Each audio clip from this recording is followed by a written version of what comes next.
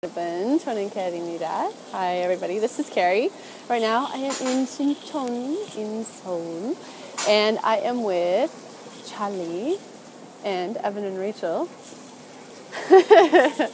which is so totally awesome. And we are about to go out for lunch, and we just walked past something very common here in Korea that to me was not so common when I first came to Korea. So what you'll see here is a fish restaurant. So this is like where you can get hui, like the raw fish, and crab, and some lobster, or no, some squid in there. So you can see that this is a restaurant.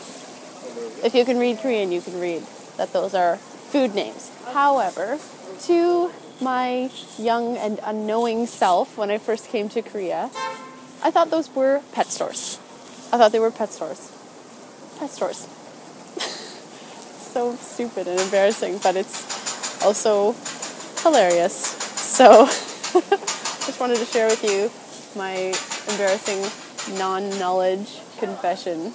And